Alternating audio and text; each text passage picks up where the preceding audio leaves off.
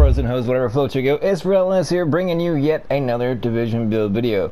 I haven't really messed around with this build too much until recently, and I've been having a lot of fun with it. It's something different, but I choose not to run it in the 6-piece variety because I mainly PvP with it, and you'll see that in some gameplay footage at the end of this build video. But thank you guys so much for tuning in. I've just been tearing it up in this global event. Hope you are too, getting all them caches, but more or less I've been gaining a lot of manhunt caches, and let's just say people aren't been too kind these days to me in the DZ as far as all the hate mail I get. But anyways, thanks so much for tuning in. Without further ado, let's hop right into it. As you can see, it is 5-piece Apple Bridge with the Barrett's chest piece. We'll go over the 5-piece talents of Apple Bridge first. The 2-piece gives you 100% health regen, 5-piece weapon damage, well, 3-piece 5% weapon damage bonus. About tripped over my words there, sorry about that. 4-piece, if your primary and secondary weapon is of the same category, they share the free talent. The 5th piece, 25% more health regen and 10% weapon damage. Alright, let's go over the Barrett's. Barrett's no skills on cooldown increases skill power by 10%. 1 skill on cooldown increases damage by 5%. 2 skills on cooldown increase armor by 10%.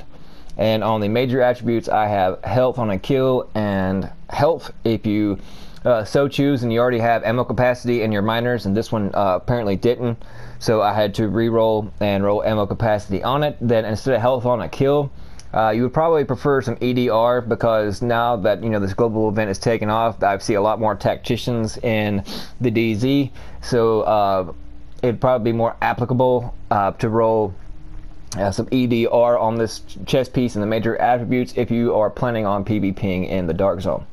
In the mod slots, I have 264 firearms, 31 health in both. Moving on to the mask, we have 1665 total, that's including the mod in the mod slot, and as you can see, that's another 264 and 3100 in health. But in the majors, I have a 4% crit chance, and in the minors, I have a little bit additional 17% burn resistance. That helps kind of a little bit with those little flame turrets. 9883 in armor. So overall in all, a decent mask. Moving on to the knee pads, 1517 in armor, a little low on the armor side, but as you can see, maxed out on the stamina, 1401. In the major attributes, we have 8% crit damage. In the minors, some more burn resistance, some distort resistance, and some increased kill XP. Also in its mod slot, we have 264 firearms, 31 health, and a 5.5% first aid self-heal. In the backpack, 1205 in armor. I still have a ways to go in optimizing a lot of these pieces, but as for the most part, it's doing quite well. 1205 in the armor can go considerably a lot higher, so maybe you'll have better armor rolls on the Apple Bridge pieces that you acquire. But in the major attributes, 9% crit hit damage, and the minors also ammo capacity. I almost forgot. Sorry about that. In the mod slots, you can see firearms and health with 6% first aid self-heal. Moving on to the gloves, 1397 in health. Good roll on it. Decent armor. I can still optimize it once or twice more. I think only once more.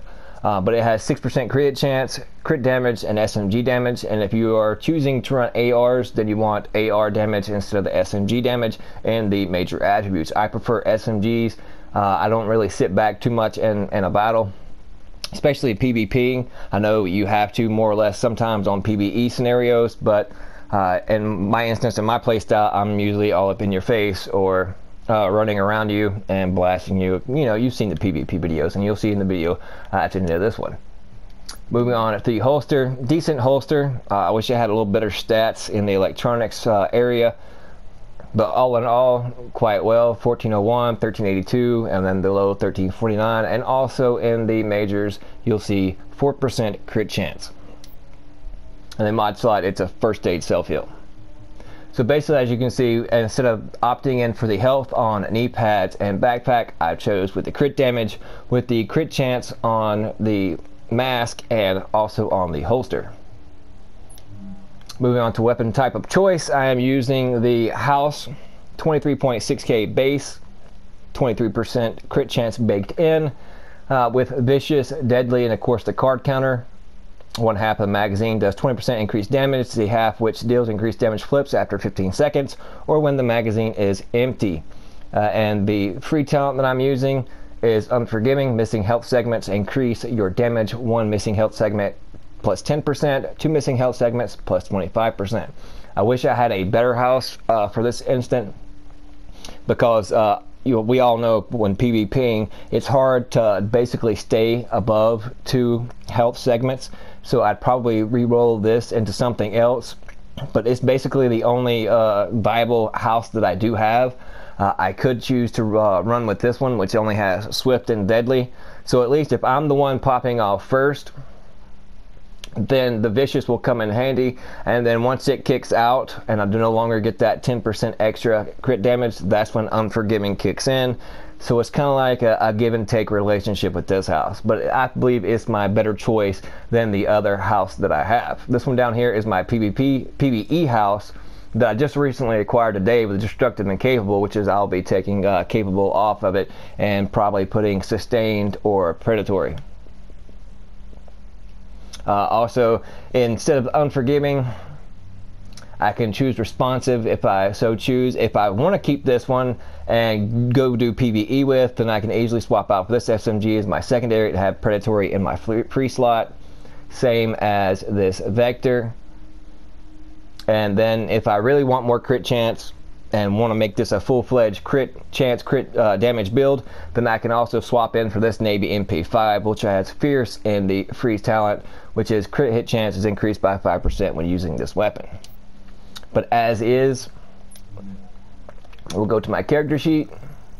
52.5% crit chance, 134% crit damage, 56% headshot damage, 7% stability. Then we have the reload speed. All weapon damage bonus is 15. And then if you add that on top of the 12, that's a total of 27 for the SMG bonus damage. And then my maximum health pool is 332.9k with a armor mitigation of 31.41. I prefer to be at least above 32% armor mitigation. Because as you can see, I have really low armor values, but as I continue to optimize these pieces, it'll get better and better, and as you'll see, it will reflect in your toughness if you have better armor rolls on some Alpha Bridge pieces that you already have. But if you want to maximize the damage and still be have survivability, then you want to be around 485 to 500k toughness, and you're still going to be laying down a lot of damage. So you can substitute the health on your backpack and knee pads for extra crit damage, and then go with the crit chance on the mask and holster. If you want to be a little more tanky, then you can choose to not have that 8 or 9% crit damage in your knee pads or backpack and opt in for that 16k health. But this is your boy Relentless. Thank you so much for tuning in. I hope it's been informative, and I'm going to send you over to some gameplay. We'll see you guys. Target acquired.